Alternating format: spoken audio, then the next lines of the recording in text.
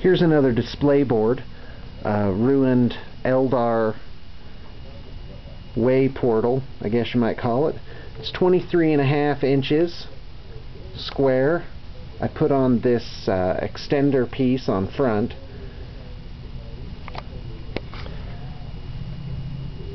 I've put some models on here for scale.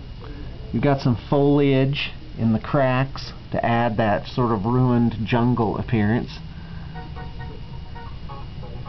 Some little control panel things with Eldar runes on them. Eldar waystones. That adds a nice feature and ties all the colors in. Simple yet effective. The pieces can be removed for use in games, as well as this giant hill. That also helps in the transportation of the display board.